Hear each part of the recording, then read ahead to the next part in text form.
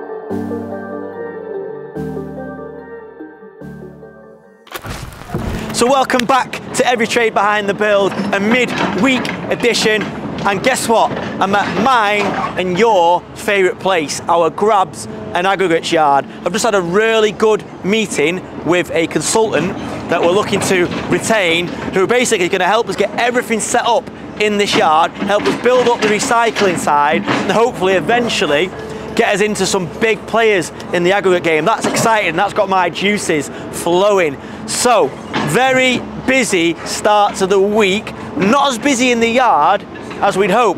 The dig, who actually now has removed the helmet, but he still doesn't want it close up, he's making some more space. So you'll notice we had quite a lot of muck that we inherited there that we're slowly getting rid of. I think we had about 20 loads. It looked like nothing, but we had about 20 loads. So what we're going to do is we're going to build a massive hardcore bay for the 40mm down recycled that we're going to make. It's literally going to be able to hold about 300 ton, and we're going to send one of the conveyors right over so it dumps in. So we bought these blocks here, and what we're going to do, the bit where the machine is tracking through now, we're going to build another wall there that will actually not only separate the safe path through, but it'll retain this part of this monster bay that we're going to build. We've got quite a bit to do before we can get to that point. We've got to play a bit of yard Tetris, and that is definitely what I'm learning about yard. You've got to think like a snooker player and make 3 moves, thinking about 3 or 4 moves ahead. So yeah, it's hard work. We've got a good plan for it. We know we're going to be heading in the right direction, but just having that meeting there with someone that's been in the industry for a long time, straight away, he was actually really impressed with our setup, but he just pointed out a couple of really simple mistakes that we're making that we're going to rectify straight away, and I'm all about that. There's so many people that know more than me about this game. There's so many people that know more than me about construction, but I also know a lot more than other people, and I'm not afraid to ask questions, and there's certain people out there that don't mind passing on their knowledge. But yeah, the other day, you remember, I went to meet Dale at a job that we're doing for a school that we've worked at before, where they've got an issue with some flooding. Well, we shot a lot of that on Friday, but it just wasn't at a point where we could bring it in the episode. So I'm now going to teleport myself over to that school job with Dale, who now everyone's calling the Swiss Army knife. What a guy he is. Over to Dale and me over there. Yeah, I will do that, definitely. Right, so we're on site at a primary school. We've probably left this a bit late in the summer, but we've been so busy. We're doing this job for free as a favour to the school. We've worked at this school before, they've been very good customers, and my kids come to school as well. So one of the teachers has asked me, what we've got here, this is a forest school. So what we've got here is an area where the kids come, play, make things, go searching, all sorts. It's brilliant for kids with ADHD, ADD and other kind of additional needs. It's a subject matter quite close to my heart. So the issue is this area now floods really badly, and it never used to. We're stood on now a mound of muck that a different contractor who did the running track has basically thought they were saving the school money, has mounded it up here. Since then, there's been an issue. So, in my logical brain, I think there's either a culvert or a soakaway or a drain that's blocked here, or maybe just this clay non-porous material is just basically preventing the rest of the site from blocking. The truth is, we don't have a clue. So Dale's here with our 3-tonner, the 𝗕𝗨𝗟𝗗𝗔𝗧, and we're just going to dig some holes and see, aren't we? Needle in a haystack. What we might do, if we have a bit of an idea, we might put in some kind of soakaway, old school soakaway, dig a big hole, find where it starts to drain, put some rocks in, some clean gravel, backfill it and see if that does the job. Obviously, I can't spend loads of time here, I can't throw loads of money at it. We're really busy, we're busy on jobs, busy on the yard, but I want to really try and help this school out because they're great with my kids and they're great with the local area, and schools don't have enough money, as you know. So Dale's going to keep you up to date. He's got his head cam and we're going to see how we get on. God knows. If you've got any ideas what you think this might be, let us know. Over to you.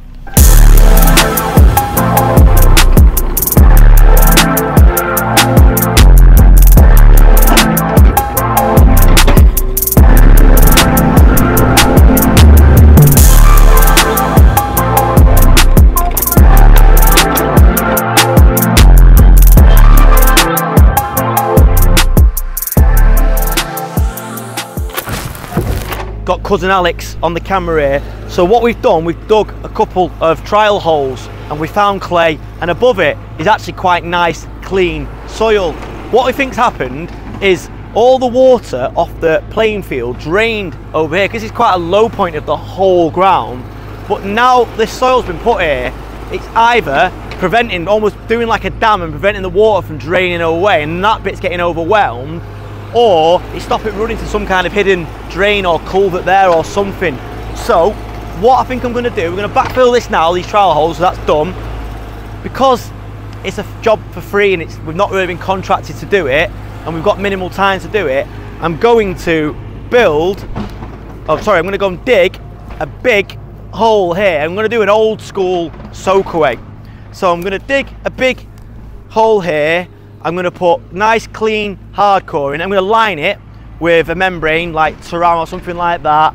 I'm going to put hardcore big rocks in it there, the old school way of doing a soakaway, and then I'm going to line it with clean washed aggregate like a chipping pea gravel or something like that, and I'm going to enclose the whole thing with the membrane, and then I'm going to backfill it with the soil, and that I'm going to see if that has any kind of positive effects on this. I'm going to pop back when it rains, and if the drainage, I saw what this was like when it was flooding, it was really bad. Where I'm stood now is all water, it's like a lake. If that has any kind of positive effects, I'm going to let the teachers know as well, so they can tell me. And what if that's not had any effect, I'll get back to the drawing board and I might have to have a chat with the school. But if it actually is improving it, I might then put other soakaways, connect them up with some kind of land drain system and work out something like that. But ideally, we need to find either a natural point where it drains or a culvert or something, or a manhole or something somewhere. But for now, because I want to get this back up and running for them, I'm going to try this old school approach with the soakaway and see if that has any effect. But we'll keep you in the loop. Interesting job actually. It's a really nice area this. I can see why they want it working, because not many kids get to. How are you? Are you alright? Just doing a bit of filming for YouTube. Don't mind me. I'm well known around here. So yeah, we'll see. See you, have a nice day. We'll let you know on the channel to see if this makes a difference.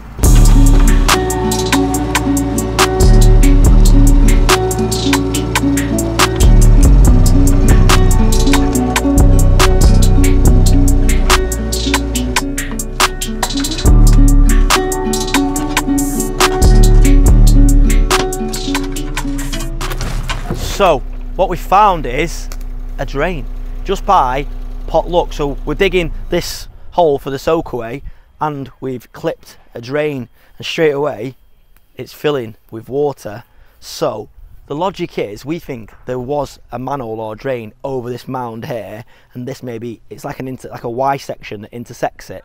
So I think for now we're going to stick and do this 𝗕𝗨𝗚𝗟𝗓 option here, because the school hasn't got the budget to start moving all this muck away. We'll dig this here, see if this alleviates it, but if that doesn't work or whatever, we're going to dig back and expose this drain, and hopefully we'll find where the manhole is, and then we'll put some land drain system in. But for now, we're just going to dig this and do the 𝗕𝗨𝗚𝗟𝗓 and see if that helps. Interesting. Hi guys, so back here at the Bramhall Primary School. Yeah, it's full of water again. Come this time with a tracked dumper, just to save, because it's so boggy down here, it's making a right mess. So we are just putting some big rocks into the bottom of this hole. Got to fill it past halfway, probably 3/4 of the way up with these big rocks. Line it with some like a breathable membrane, which we have done in the bottom. Line it again over the top, and then put some pea gravel, you know, about 1 foot off the top, and backfill it full of the soil that we've got, or a bit of clay soil, and try and get it nice and flat, tampered.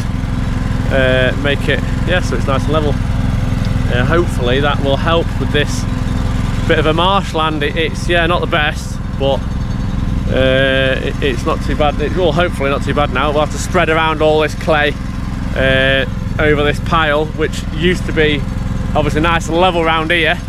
So we're going to just put it on top of that and let the grass grow over the top again, and so the kids have got a bit of a nice area to learn in. So yeah, we'll crack on trying to get this hole filled.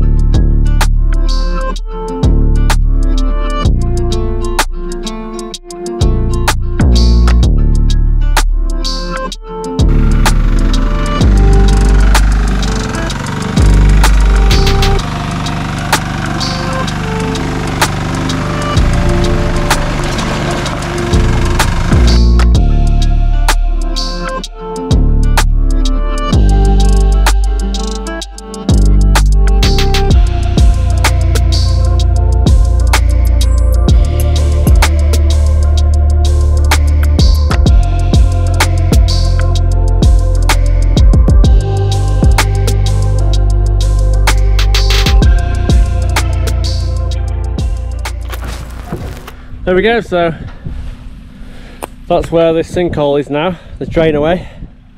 Just put some wood chippings over this clay, and yeah, it's a bit boggy still.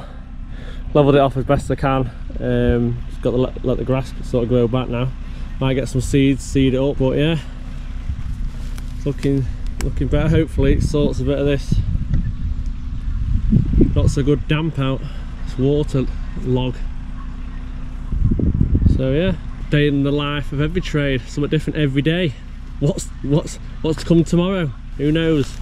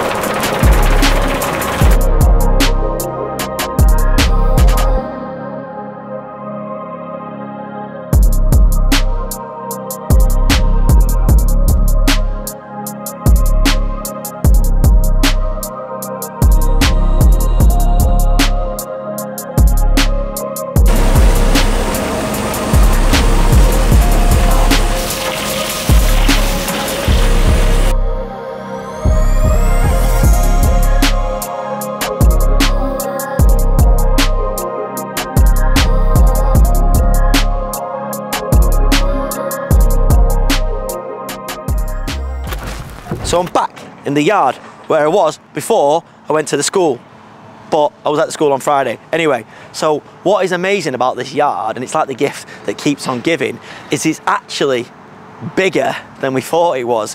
What we've done is we've had a chat with our lovely landlord, and we've got another section there that we can use. So the dig is going to clear all that, and we're going to be able to use that back corner, which doesn't sound or look like a lot, but it's a big, what is it, probably 20 square meters additional that we'll be able to utilize. The guys have done amazing on the processing. It's hard for context, and maybe Hollywood will chuck the drone up, but this pile now has been consolidated or processed, so we've now got almost half of the space back that was there. So we've processed most of it, but we've also heaved it up a little bit. So what we're doing at the moment, again, like I've said, is playing a bit of Tetris in the yard, and that's quite difficult because it's not like it's all ready. We've got a flat blank canvas. So at the moment, this is the pre-screened topsoil that we're now going to have to sit on for a bit, because we haven't got enough space over the other side where the screener is to push it through, and we're not really selling the soil fast enough to do that. So I think what we're going to have to do is sit on that, and yeah, if it has to be screened again, it's got to be screened again. The key in the yard game, from what I can gather, is not double handling, but in some ways it's a bit unavoidable. So we're trying our hardest to streamline the processes with the limited space and equipment that we've got, not to double handle. But what I will say, and I've said it all along, this beast, oh, honestly, it's amazing. We're so lucky to have it, but that's only part of the jigsaw. What we need to do then is, the 3 products that it's sending out is to basically mechanize, automate those bits. So off each belt, we can either sell it straight away, or it goes straight into the crusher. It goes straight into the screener, and all we've got to do is load once. The lads in the yard have got to load once, and then all we're doing is arranging where that stuff goes. But like I say, the way we're going to do all this stuff here is getting cleared. We're going to level out the yard here.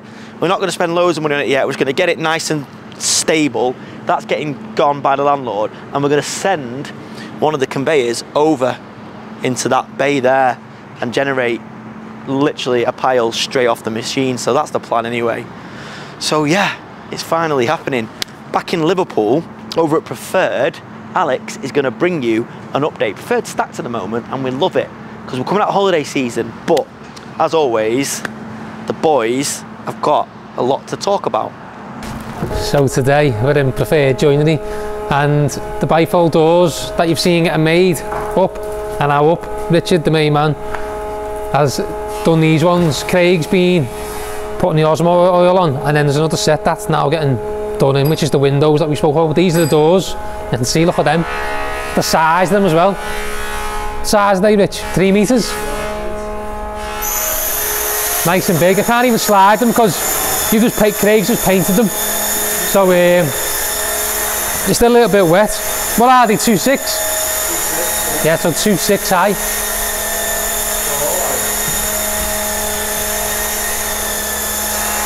So they're the little locks there, aren't they? They're good as well, see these?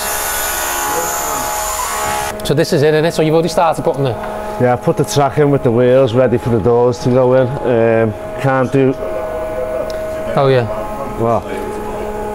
So this one is slightly different. It's not a door, it's a sliding bifold window, isn't it? So it's going to be 2 sashes there, 2 sashes there. Do you call them sashes still? Yeah, the big sashes, aren't they? They've got like a 4-inch styles and heads, so that they are chunky, like. So slide that way and that way. Obviously you'll have a glass panel. No.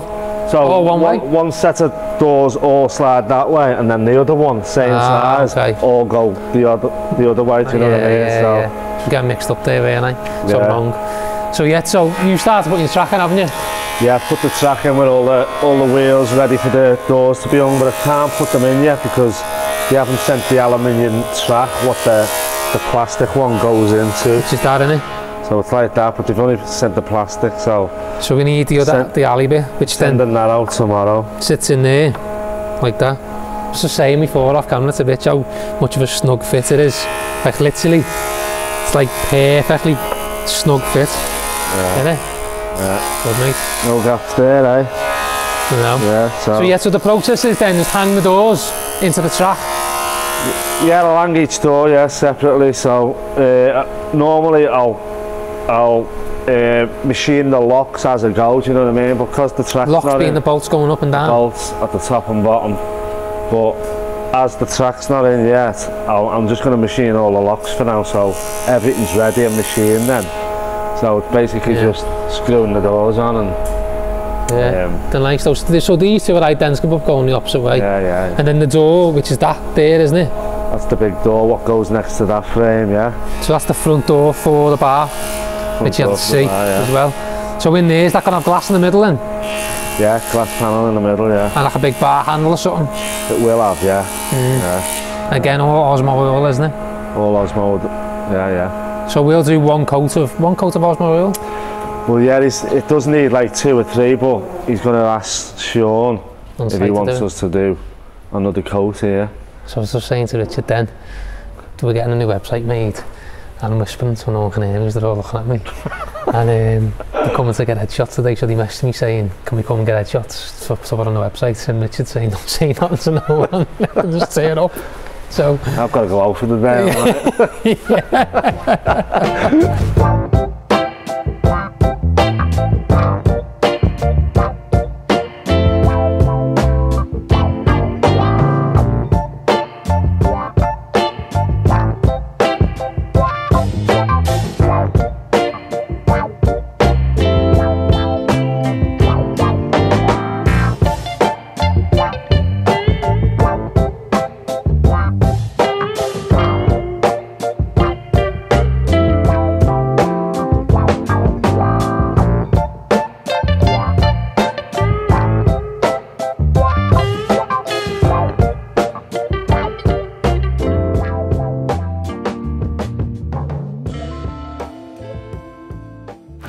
So here's a nice little one for you.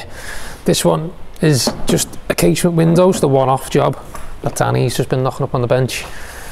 The lads have just said to me as well, it's going out like this because they wanted to paint it themselves, didn't want us to do it.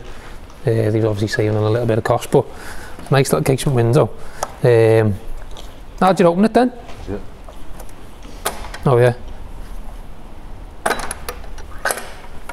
Got little stays on it as well.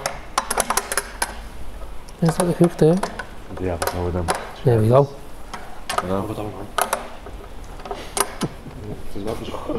Nice them windows though, you can see the detail in them as well, how good it is, even the profile all the way around. So neat. And as I say, this hasn't even been painted. So like normally when things do get painted, it hides a lot of blemishes as well, inconsistencies on the timber. But on this one, as you can see, it's a nice clean finish. And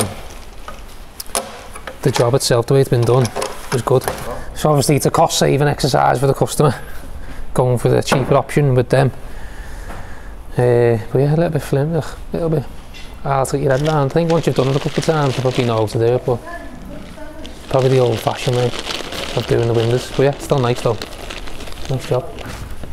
So as you can see there, got the weight of that door. Wow. Mate, heavy that, look at that. Be nice on the front door of a house, but as I say, this is the door that's going on with all of them bifolds which are on the shop front for the new bar, and you can see the weight of it, like how heavy that is.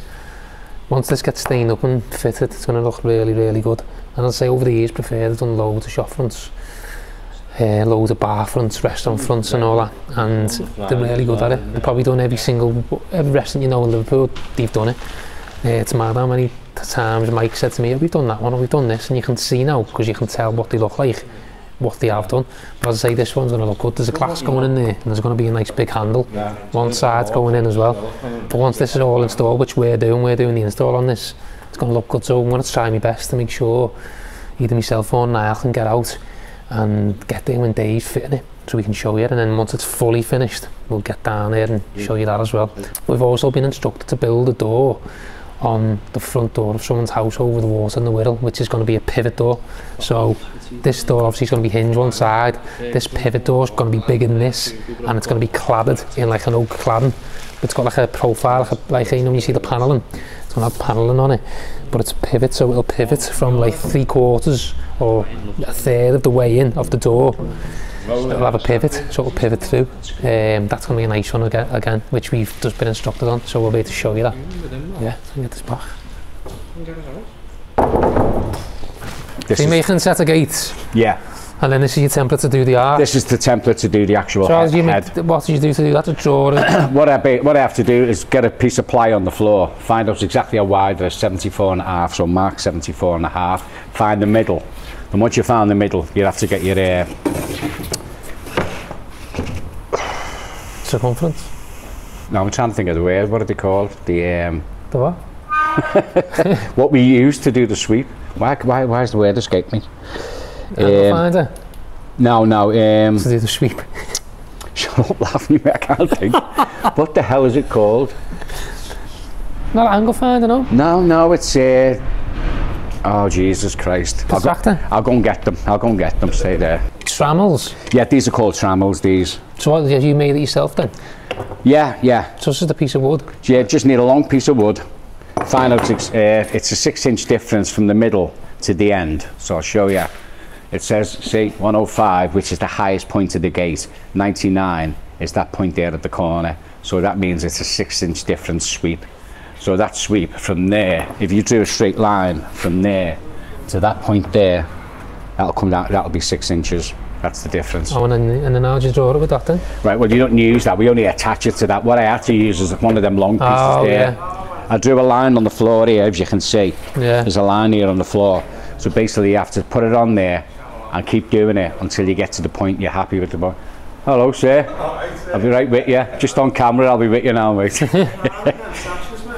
So basically that's it. Once I've got that size, I have to bring it right round to get me 74.5. And then you just put that on a piece then? Yeah. But these are the styles actually. Oh yeah. That's the head there. Okay, well you've laminated together. This morning, yeah. So basically that will get cut out of there, and that gives us the head.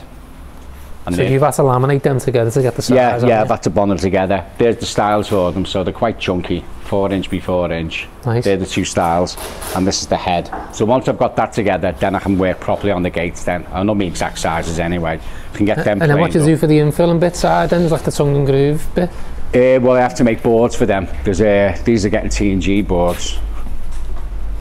See, like so. So you T&G then, what, is that a detail, is it then? Yeah, this is a mid-rail, but it's mixed through it like that because, yeah, you're looking at the front of it, it's like X-rayed. Yes, but there's a mid-rail in the middle there, which obviously the boards are going to attach to. So these boards are going to be 7x1. There's another gate on the other side, but... So we'll make them out of fresh timber then ourselves? Yeah, this stuff here, 7x1, rough sawn. So this will get plain to size, and then we make T&G out of it, and obviously... So let's see, everything then's out of fresh timber, isn't it? Yeah, it's absolutely fresh timber, yeah. Came in this morning, and it's hopefully straight, so that'll all get planed up to size, and then we make the T&G then, groove one side, put it on. So what are you going to do, put it together, dry, send it down there to them? Yeah, once I'm happy that all the sizes check out, and this isn't getting painted, so it's got to be spot on. Bang on, I was just saying that before. Can't get a mix going, like, you know what I mean, and then get all the filler in, so it's got to be spot on. Yes, so you need to make sure it's right, don't you? I absolutely do, yeah. So they're going to stain your then? uncle to answer for. Are they going to stain it or something, are they? They're going to get, well, I assume they're going to get stained, but maybe they're going to treat it first, because it's on the outside. It'll probably, I don't know, probably timber treated, I would imagine. But it's either going to get stained or it's going to get primed, I've no idea. Nice. Mine's not the reason why, mine's just to get on with it. Yeah, so that's... So when do you reckon then? Couple of days? I'll probably get the frame put together today. The frame will probably go up today, and then obviously start getting the T&G tomorrow. The last like hour or so, get back onto the styles and then form the gates. So I've actually, when I've made the gates, I'm just going to be basically left with 2 styles in a mid-rail and be nothing there. Then I have to do me working out then exactly where I have to cut it. So then boards meet, so they meet in the middle. So they really have got to be spot on. So I think probably the best thing for me to do is to arch the head, rebate it, put it together, and then draw it. So anything that you draw inside that frame is going to fit perfect. You know, it'll fit perfect because it can't be anything but. How many gates have you done over the years? Loads. I've done a few like these with arch gates. We don't really get many of them, but obviously over the last 26 years I've probably done about maybe 20, 30, something like that. Yeah, but I said more than that. No, they don't come around that often, mate. No. Oh, but that style you mean? That style with an arched head, yeah. They're normally just straight square ones. Square ones have done about 10,000 of them. But obviously these come along. That's the other gate, isn't it? Yeah. I don't think this is for a job for anyone. I think it's just a test for me to see if I can do it. I don't actually think it's for a customer. Unless you hope not. Mix just like that. You f*** that up. Go to dough. Sorry swearing. So that's it for today on Preferred Joinery. Again, loads of stuff always happening. Them bifold doors or bifold windows and the big door for the bar that we're doing going to look amazing when they're finished. The gates that Devo's doing are decent as well. And there's the other set of gates that we showed you last week, where we had a little bit of a miscommunication. They're next on Zevo's list to be built as well, so they'll be good. So stay tuned and come back to watch that. But for now, I've got to go to another job, and I'm going to give you back to Manchester. Wow, so this is what it feels like to be tall. Bit of a weird feeling for me, but yeah, who would have thought how happy I'd be standing on a pile of muck? But I don't see this as muck. I see this as money. I do, honestly. I look at these piles now, and I was just speaking to that waste consultant before, and he sees it the same. He says he's on the train and he sees piles of muck and he sees, oh, there's money sat there. But it's not as simple as that. There's a lot to put in place before we get to that point. But essentially, what I want to make here is an outdoor factory. A factory that literally recycles and reprocesses, or processes, aggregate, and rather than chuck them in a big hole and they're a waste to everyone, actually do some good with it, supply ourselves and supply other people. That's my dream. But we'll get there. We'll definitely get there. But I've not forgotten, we are still a building contractor, and I still love construction, and that is our bread and butter. As you know, we are massively up against it at Project 𝗕𝗨𝗟𝗓. There is now 6 working days to what we call practical completion, where we've got a handover, a compliant project, where in theory, someone could just move in and start living there. We've actually got a little bit of wriggle room a couple of days after they can do external stuff, which is good because we've got a lot to do. But let's have a look over there and see how Bizzo and the team are getting on.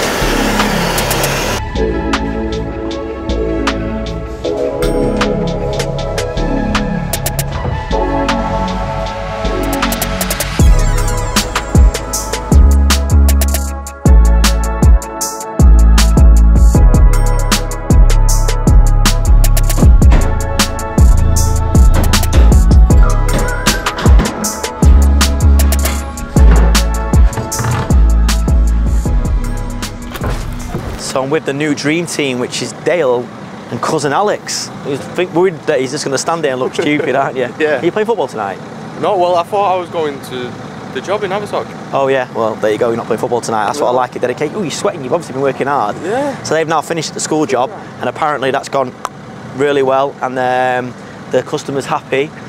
I tell you who isn't happy, my business partner Alex, who's up against it in Liverpool, because this is the business end of our year on our project. So over to Mr. Riddick will tell you more. Did you mention my name? Yeah, she knows about your name, everything. What she did knows she say? about. Yeah, I know the fella, I know Alex. So welcome back to Liverpool. I'm just saying this line again now because Niall forgot to press record. So I'll talk for about 5 minutes then, only messing. So yeah, so we're on another job that's been ripped out, and this is what I wanted Christian to rip out first before he went to Greenbank and ripped that out without saying so. But it's ripped out and we're rolling them, as you can see. But you'll probably find as well, everyone does student accommodation, they all do the same sort of stuff. They'll be under pressure to finish property, like the 𝗕𝗨𝗟𝗔𝗧, like the Adelaide that you're seeing us do, in time for a 1st of July moving, a 1st of August moving, and a 1st of September moving, when the students are going to be moving into the property because they're already pre-let and they're ready to get done. And then you'll always find sort of the same sort of time. Now you're starting the next one because you buy property in your pipeline that you're getting ready then to move the lads into to build out for next year. So this one, along with Greenbank, is going to be ready for next July. So we've got loads of time to get this built. Not that we're going to wait until July, Christian. Yeah. We're going to try and get it done as quick as we can. But we've got until then basically, because we'll start marketing this property in October, November this year. we'll fill it before Christmas, and then next July it'll be done, finished, just like you've seen the other ones, and then the tenants will be moving in. So same process, same layout. This one, same layout as the other Adelaide over the road, identical in terms of what's happening downstairs and all the bedrooms. So the only difference is when we make little design changes, and that's it. On this one, probably still use the same colour scheme, same furniture, same headboards, same with the lights. We're going to do that again, and maybe mix the kitchen up this time. Don't know, see, maybe have a different kitchen, but we'll see how we get on. But as I say, it's going to be a like for like building as over the road that you're seeing getting built out. But at this stage now, the floors are out, and as you see it, this floor will stay in. We'll throw the loft floor in for the loft, 2 loft rooms, and then we take this floor out. We don't take the whole house out, we just don't do it. As I say, we don't like to be kept awake at night when we've got the storms, especially when we had the storm the other week. I think it was last week. It was bad, wasn't it? It was bad. A couple of trees blown down and stuff like that. If we had one of these buildings empty like that, then mate, I would not be sleeping. So yeah, we leave the floor in, put that floor in, take this floor out, put the next floor in, take the ground floor out, put that floor in. So same thing, rinse and repeat, and that's it. No difference. That there is some contraption that the previous landlord had. This is a shower. Looks like a jail shower, doesn't it? But the lads can't even break it down. It's that hard. So let's say bulletproof. So I can see why he puts them in his properties, because they don't break. Because we can't even break them. The lads have got to get the grinder out to cut it down. But yeah, I'm looking over the road now and see the lads cracking on outside, and I'm also looking behind at another one of our properties that I've just been speaking to Christian on, which did have a dormer on and has got a dormer on. The trims come off the sides. Yeah, so you need to try and work out how we're going to get them back on. But it's good. So we'll have, you know, loads of property going on all in one area. Makes it easier to manage, easier to do your maintenance every year, easier to do everything. You like it, don't you? Better in one area, like in 4 other area, and then run around in all day, because the phone is never stop. Yeah, so you remember this was the old bathroom, because we've shown you this house before it was ripped out. I had a little walk around, didn't we, on it? I mean, some you was with me, weren't you? Yes, I would too. So this was the old bathroom, which is gone. The lads are just on a break, which has allowed us to just get a little bit of filming done. The dust is less dust as well. But they're just ripping the rest of this out upstairs, and then all the stuff's downstairs, and as the skips are coming, they're filling the skips in the back in again. So we've got a process going whereby any stuff that's literally pushed down to the front, skip comes, they all work on that, get the new skip in, and get it going as quick as possible, and they're in and out. Then it allows us to start work in a much quicker time frame as well. Just looking at the gallow brackets that I put in, they're not big enough, are they, them? I think to swap it. So in this property, the previous landlord had already taken out the chimney breasts, which has saved us a massive job. Saved us 3 days. 3 days easy, and a couple of quid. It saved us having to get rid of it, so, you know, probably a couple of, like 1,500 quid, something like that. Easy we saved. By not having to get that out. But the gallow brackets that they put in, I don't know how long ago it was, they're just not good enough them. So what we're going to do is, once we've put the floor in for the loft, we'll then work off that floor to then replace them for better ones. And the steel plate, which we've probably looked at now, we'll be getting taken out and cut back. Are you going to put steels in there instead? Steel, yeah. So we'll put steels in, 6x4 steels, 2 of them in, and 3 brackets again. 3 better brackets. Better than them. And then as I say, all the brickwork will all be patched in. You'll see as well on the photos that you've been seeing, the way they done the loft conversion, they just put the itchy stuff, the insulation, pushed in all the that cavity. stuff there, they just pushed that into the rafters and then boarded it. That was what they done. So obviously it must have been done a long time ago. Yeah. It's got 2 Velux windows, which they're going. Get rid of them. One's been left open again, hasn't it, Christian? Yes, one is open just for the ventilation. It's raining. Just trying to look now where we could be. So yeah, over the weekend, the tilers are working outside, cutting, and obviously you're not really meant to be working on the weekend, but because people are under pressure, they just chose to, but they couldn't get it done through the week. And I thought all the cutting was done before the weekend, but they've had to make 3 small cuts, they said, with a grinder, which made a bit of noise. But bear in mind, just looking down the road, there's like 3 or 4 other jobs going on just on this one road, all like HMO type conversions. I was told that they were all in as well on the same day. This neighbour, I think it's next door but 1 or 2 down from where we are, has come up kicking off to the tailors about the noise saying you're doing the bank holiday weekend and stuff for them, albeit it was only 3 cuts for 20 minutes. But then he started dishing all kinds of, not insults, but like making remarks about me and our company and what we're doing in the area and stuff, and going on about planning and we shouldn't be doing HMOs, and going on about a couple of other things. And most of it's all false facts. Like, I'd love to just have a conversation with them, explain things. Like, we're not out here to try and do anything bad to them. We bought an existing student property that we've gone for to get certificate of lawfulness. We're not gone in for planning. We've gone in for certificate of lawfulness to prove that it was a student property. That house that we converted on, the other Adelaide that's nearly finished, was a student house for 20 years. We wouldn't have bought it, and we wouldn't have paid the money that we paid for it. You can go and get a house for 120 grand, 130 grand, that's not been used as a HMO type student house. But you'd have the risk of not getting planning permission, which you won't get, or you go and pay 190, 200 grand for a house that has got like a service history of having students in, which is what we did. Why would we go and pay 190, 200k for a house and go for the headache of spending the money we spent on a house to not do it properly? Doesn't make sense, you know what I mean? So I'd love to have a conversation with them anyway and say, you do know it was all these student houses anyway. You can see that it was. They've lived there for how many years, but now all of a sudden, because we've made it a bit bigger and better, if they've gone against us and me because they weren't happy over the noise as well. But yeah, so they was throwing a lot of insults anyway about us and myself, naming me and stuff, and talking about things that they think they know is right, but it's not right. It's wrong information. It's sort of the right information, but in the wrong context. So that's why I'd love to have a conversation, but I don't know who it was. I'm trying to find out who it was now.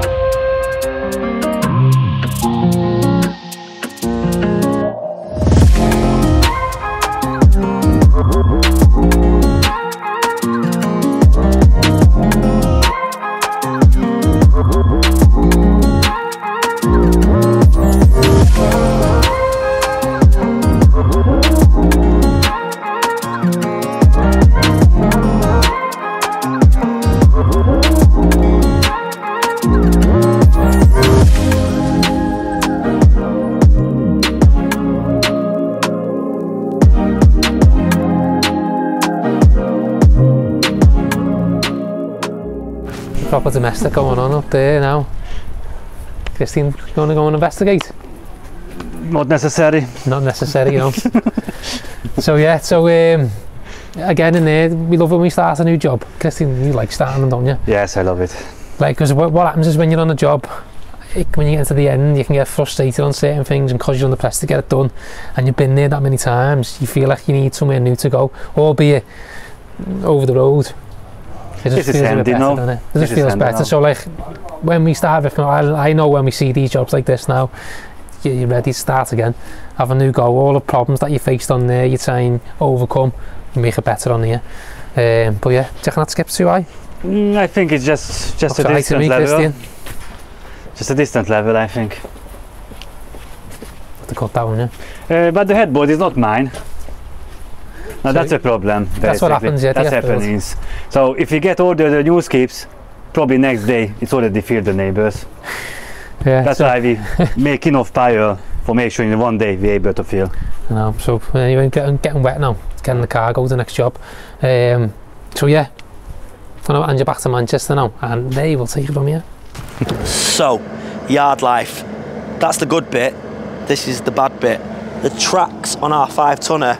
They've been going for a bit, and Dale and my mate Dan Ingham warned that they were going to go, and we need to get a spare track in for when they do go, but it's gone. But luckily we're learning, and we've got our replacement track, so this will be Dale's job. And talking of the Swiss Army knife that is Dale, if you look at the conveyor, you'll see that we've got 2 new rams on it, which now means that we can set it to any height for the stockpiles. So I try and do what I say I'm going to do, and we're going to get this up to standard. We've got a bit to do. It's working, which is the bonus, and it's actually making us money already because the lads say they can't do without it, but now we can set it to any height. But Dale, being the good YouTuber that he is, filmed the process. So let's take a look at Dale in the past, getting this ready for the future.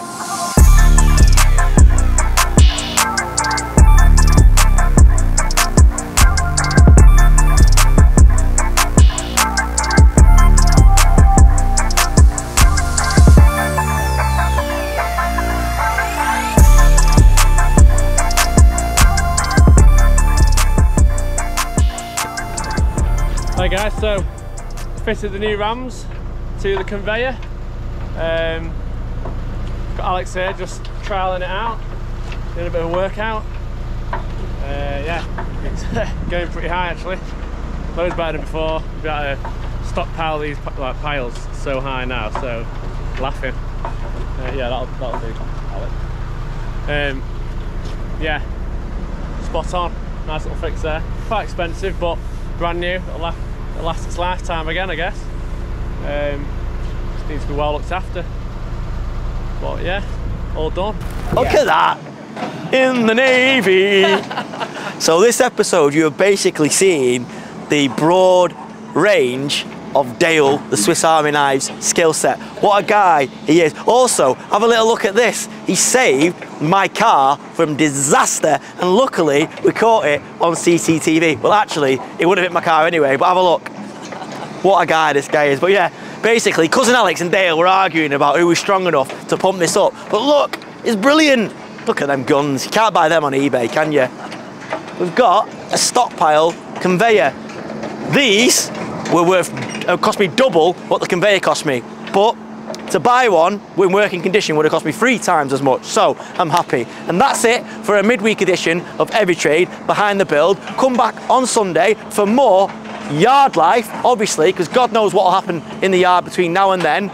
We've got the run-in on Project 849, squeaky bum time, as Sir Alex used to say, and who else knows, maybe I'll get arrested or attacked with a hammer. Who knows what's going to happen between now and then. But come back on Sunday. Have a great rest of the week, guys. Go on, lad. How's it done? How'd you let it down? Ready? Oh, look at that. Woo! So, we're not actually finished yet.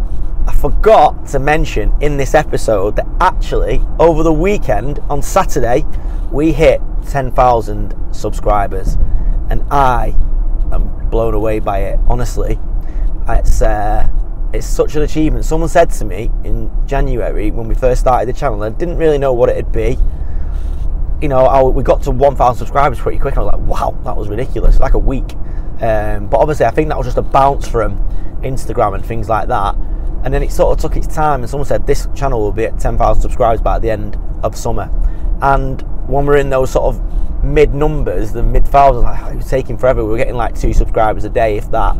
Some days we lost subscribers. I was like, no chance, it's not gonna happen, this. And then it's absolutely nuts.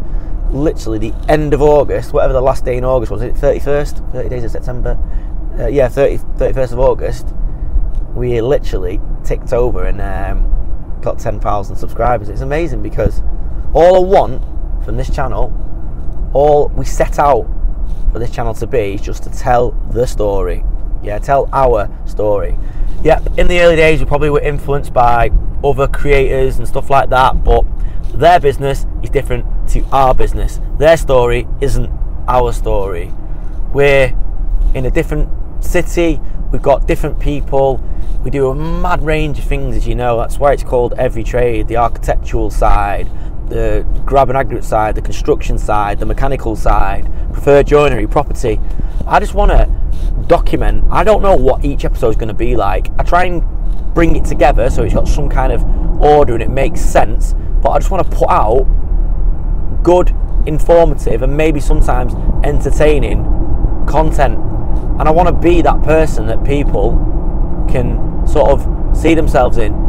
We started from nothing, both me and Alex, and we might end up back at nothing. We never take whatever we get for granted. We just get up every day and just work our tripe out. Is that what I'm saying? Just basically bust our balls to provide for our families and build something that's gonna last. We just love building businesses. So yeah, hope you're enjoying this journey. Sorry if you'd already thought that was the end and you wanted rid of me, but this is now the end.